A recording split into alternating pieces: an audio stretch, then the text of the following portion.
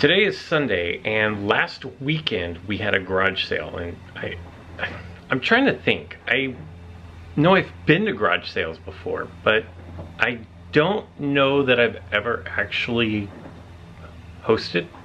Do you host a garage sale? I don't think I've ever sold anything at a garage sale. We'll put it that way. And it was last weekend, and so we still have like the remnants of a garage sale. We have empty shelves and everything because Andrea got a bunch of stuff from her parents, some old, just old stuff from when she was a kid, and they brought it over many months ago, or we went and got it many months ago and brought it back here, and it's just kind of been piled up in the house. So Andrea's like, we're doing the community garage sale. A local realtor puts it out to everybody in the neighborhood that we're doing a garage sale. I'll advertise it. You just lay your junk out on the driveway and you're good to go. We did that, and Andrea was super duper stressed about all this.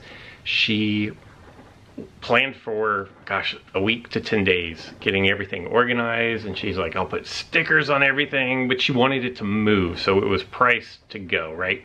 Morning of, we go to get a coffee. It's supposed to start at 7 a.m., right? I think we go get a coffee. The realtor's bringing donuts, so we don't have to worry about food. And we're like, you know what, we'll get up super early. We'll just start setting up leisurely. And that was the first mistake. It was supposed to start at 7, remember? We opened the garage at, oh man, I don't even know, like 5:50. We raised the garage because everything is stored here in the garage, and this is just some of the remnants of the process.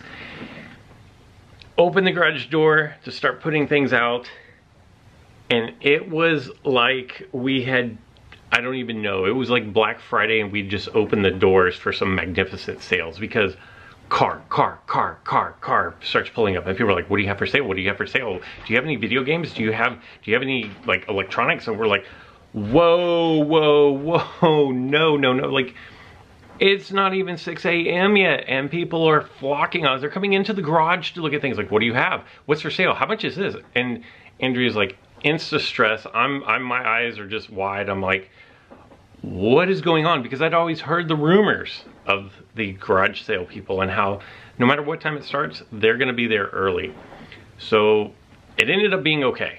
They ended up buying a couple of really big pieces of furniture. Hello, Andrea. It was 5:58. 5:58. And the first guy showed up.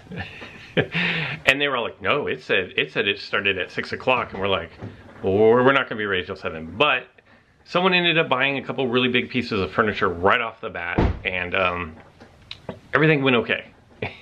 And then at the end of it, whatever didn't sell, was it Salvation Army? Yeah. Salvation Army came to pick it up, and so we got rid of everything that we were trying to get rid of. But man, be prepared if you ever do a garage sale.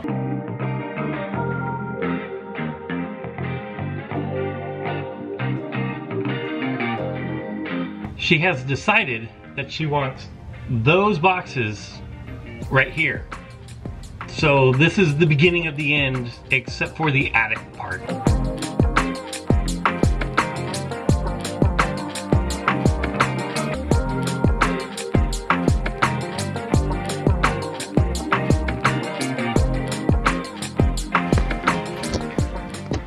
All right, so that is everything been refilled. And we still have a little bit of extra room right there. Room to grow.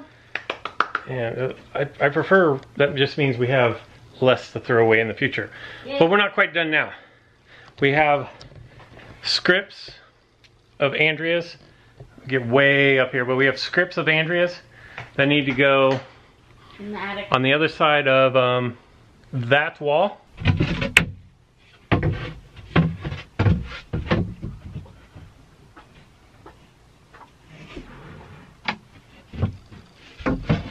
Definitely pretty warm, but as you can see, there's I don't know, 8 feet by 8 feet, maybe 10 by 10, I think is 8 by 8, where we can just stack stuff.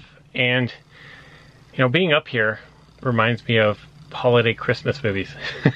You know how inevitably the dad or the grandpa ends up in the attic looking at old home videos from yesteryear or days gone by.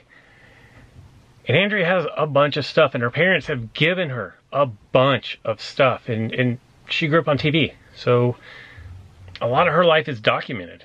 A lot of her history is documented, and as